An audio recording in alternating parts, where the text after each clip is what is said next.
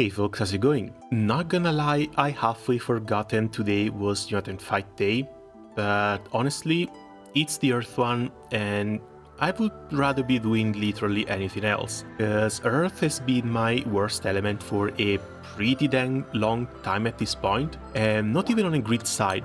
Like, grid, sure it's Magna, but grid it's fine. Problem are the characters. I'm missing so many units, it's not even funny. Not to mention hunting, which is another big reason why I didn't even want to make this in the first place. Cause like, no hunting, no Yatima, no Raziel, no Olivia, no Sabrina. Olia I did manage to get. That's a very small win. She and Baizu are probably going to have to carry the entire guild war. But I'm afraid if that's going to be Baizu's role, my fat ass is just going to split his spine in two. So when it comes to trying to set something up, this is going to be one hell of a painful journey. But considering that the United Fight has already started, I can't really postpone this anymore. So let's go to a quick overview of the units I may use this United Fight, even though this is going to be such a terrible train wreck. Althea got rebalanced, massive damage to FO and cooldown for Order and Discord. Order with Dispel, Discord with plain damage, and he also has in self CA standby. EMP's Awakening is at level 8, no earring though. Arlumea I still sometimes see use. Shield and Veil plus Delay and some extra effects from here with some nice damage cap. Charge Bar boost, debuff duration down and some damage reduction. We might see her for some charge attack comps for the like Nightmare 200, 250, I'm just going to list her here for now. Belleo, keen refresh but just for herself. Bonus or damage to spear and axe specialty earth allies triple attacks. Extra passive echo might be nice for maybe an OTK, but she herself isn't really going to do much outside of using 2 buttons. Rio, she's at 110.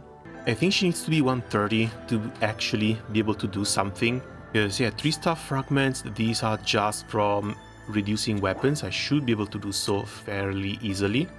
Got my 10 axes right here. Might want to try and bring Trio up to 130, likely during the interlude. Octo 150. Best part is that it's going to be buffing a lot of these spell cancels. Against the United Fight bosses, this is usually pretty good. Awakening at 9. EMPs look fine. Ethereal Mastery might want to replace. Earth Attack should be fine. I think second one might be Stamina, because it doesn't deal enough multi-hits to justify the supplemented damage. Chicken. Chicken still brings Echo, Chicken still brings defense down, Chicken still brings multi-attack rate and attack buffs over here. Yeah, she's a little bit destitute at this point, but the buffs might still be nice. Razia. She's gotten a 5-star. It's been pretty neat, but she's another charge attack focused unit. Again, if you need to cope on a charge attack focused setup, if you need to cope with Octo 150 rather than bursting, she might actually make it into the team. So we move on to Yggdrasil. She's a primal, she brings some healing, might be alright for longer full autos. Like, she has about the same chances to appear in a full auto comp as Arlumea at this point. So we come to Alexiel, who has just gotten a 5-star. This ring right here has been here since 2018. Earth damage, damage immunity to all allies for 1 turn, sharp boost to debuff resistance, and dispel cancel for 5 turns. Might be alright. Might have made her a little bit better for off-element fights, but doesn't actually look all that great. She might actually take around 13 turns in order to get the 4th skill up. Unless you run with more charge bar boost with it in a team with Octo. Because yeah, sure, she's gotten a little bit better than her 4-star version, but at the same time I'm not that big a fan. Kame, level 100 but no extra skill. Might want to pick the extra skill up though. For him, I really want to try both a Kame and Kameless setup, see how big is the difference between a Kame Magna Tree or a Kameless Magna Tree. Sorry's my dear clicker friend. That's the first character we see with a new charge attack, the first character we see that might be decent for an OTK. Dante, you should have some nice auto attacks. Might be alright for some auto damage, might want to try him for an auto-focused OTK. But mostly just OTK. When it comes to burst, I'm pretty sure there's going to be better options. Nagisa, the Christmas version, maybe long-term content. The new image is going to be useless. She has a nice armored, 3 turns out of 7, and she should spam Holy Night Ray, so she should spam these spells. Then we come to the first assassin, the other unit that might save my unit and fight. Too bad she's old. She's really, really old, and she probably needs a little bit of a rebalance too. Her assassin nowhere near the grand version. I think Sidala kind of stole her spot as an assassin, but Sidala assassins on turn 2. Crit skill cap hostility, that's fine. The cap plus healing, it's alright. 8 supplemented is fine. Pengi. Pengi is on a completely different field. Triple attack plus nuke on normal attack. We're going to have to see how big this damage is, but she should be alright. She already has the multi-attack awakening. No CA cap, she's not going to deal charge attack damage. Okay, get your crit, skill cap, supplemented damage. She's fine. Mirel and Reset, double crest for an assassin, and I'm pretty sure this is a low stated assassin as well.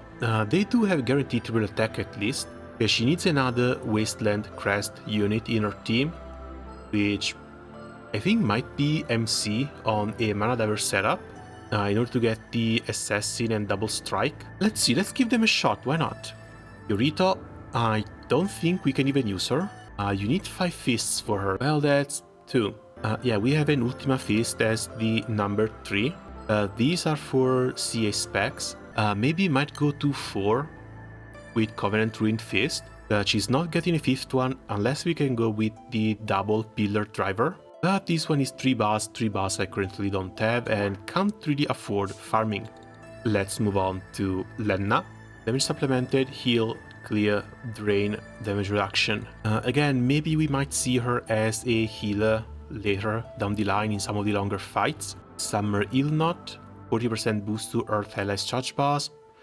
Might be trying this one for some OTK, but it's going to be a charge attack based OTK. I don't know how much I like that. As well as supplement damage. Maybe for the Nightmare 95s might not be that bad, again depends on how much you need to cope with the rest of your units. So we move on to Kokoro, guaranteed to attack and 3 hit split on normal attack. This one we will need to run with a crap ton of supplemented damage, that's how she works the best. Skill cap of course, dodge rate of course, supplemented damage of course, even though supplemented damage is a little bit low. Got 11 cages, absolutely no regrets spending one on her. There we go. Okay, moving on, we have Setia, mostly just a healer for charge attack comps. Heal debuff duration down, dispel, CA focus. She's a character I had to subticks honestly, but she's also been one of the best characters in the entire element so far. Next up, Sidala. She brings some real nice debuffs, she brings Dispel, she brings Assassin, but Assassin is on turn 2. If I need to do 2 turn clears, that's going to be likely for the Nightmare 95s, 100s, maybe 150s. Not sure if I'll be using them on the 200 and 250s, but for the early parts of the Guild War, outside of the OTK, they're likely going to have a slot in my team. I do want to get the extra triple attack from here though. Then supplemented damage is fine, CA cap is also fine. Okay, 18 out of 22 for the extra triple attack rate.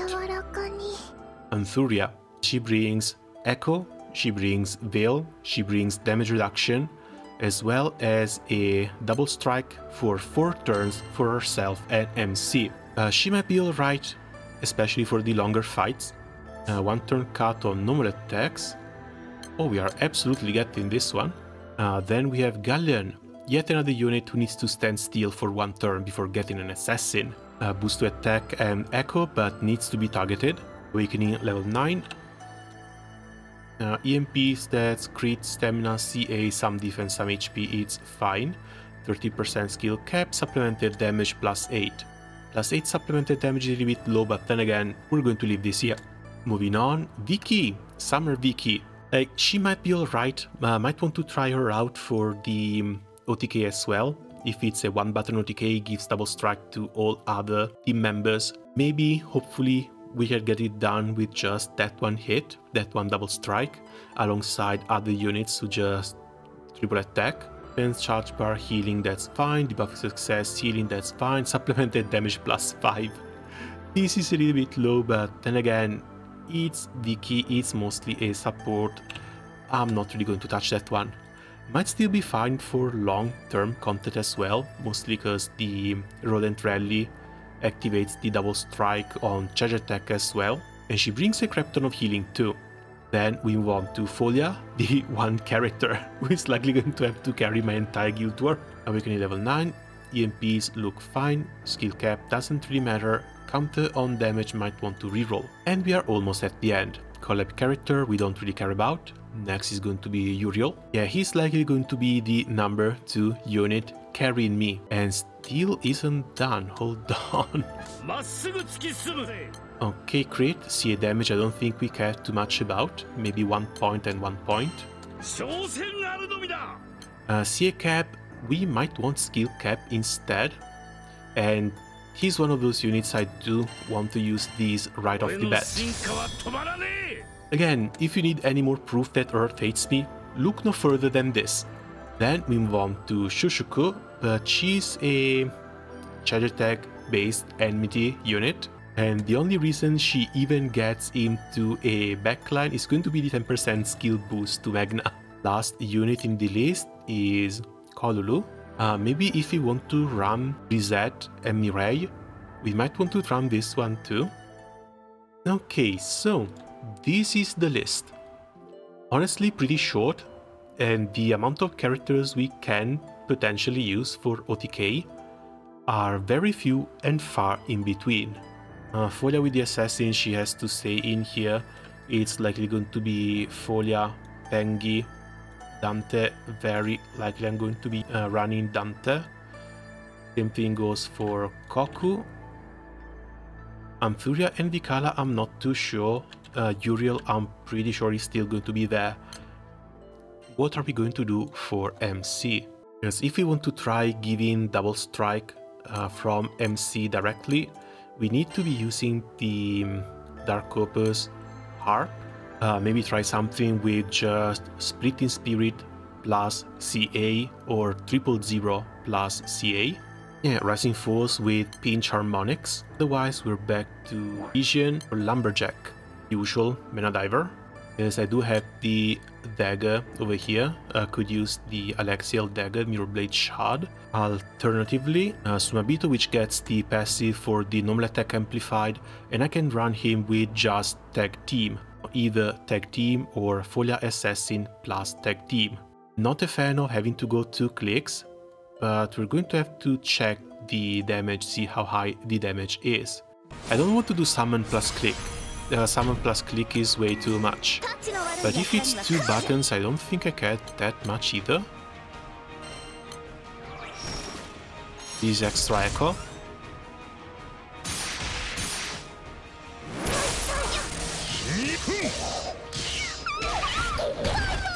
And with the extra echo they kill. 2 buttons though. 1 button is 4 million from MC, which didn't even proc the Manatura. 4.9 from Folia, 7.3 from Dante, 7.1 from Pengi.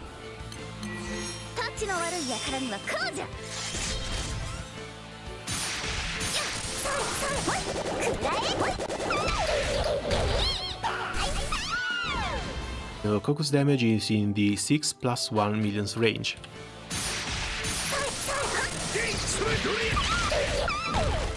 And Uriel is down to 4.9.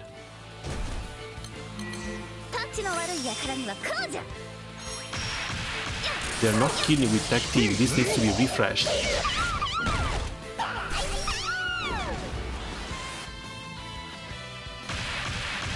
Yeah, technically 2 buttons, but they need to go through 2 attack animations, so this is an absolute no-go.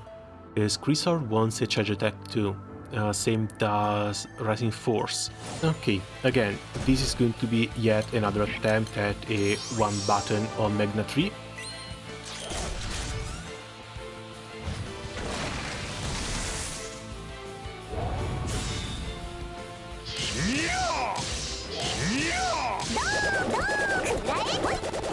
one charge attack plus double strike shouldn't be all that bad. 7, 4. Oh, thank God. Oh, thank God they clear. 35 million. Very close too.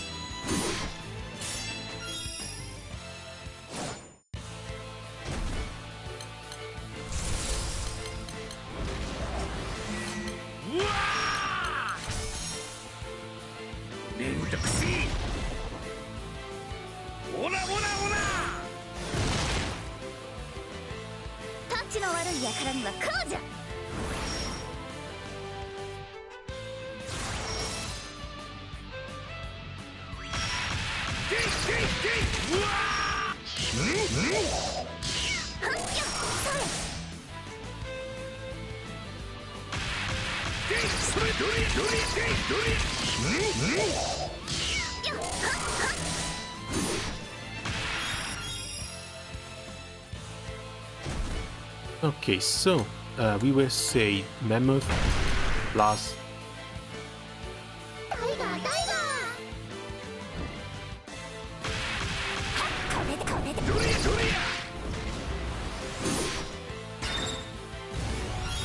and now for turn 2, that's where we go with Babs and Nukes. Heavenly Dance we don't need.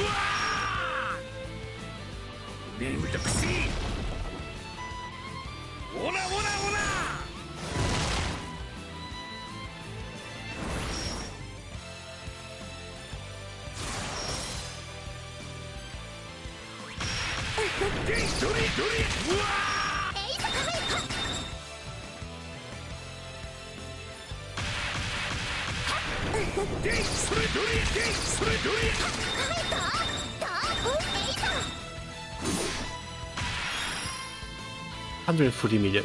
It's about this amount of damage and we likely need something to buff triple attack to MC as well. Not to mention, she does 11 millions here. Curious to see Uriel and Tigers dealing about this amount of damage, 51 to 55 millions. I guess I might cook something up during the interlude for the 95s, otherwise I'm just not going to worry, see what comes out and just cope my way through the Nightmare 95s. Again, this Joten fight is going to be absolute hell. I am not looking forward to any of the other fights. So I guess that's going to be it for me from the time being. As always, thanks a lot for watching. Hopefully you had a little bit of fun laughing at the sheer amount of cope going on in my grids. And see you guys around soon. Ciao!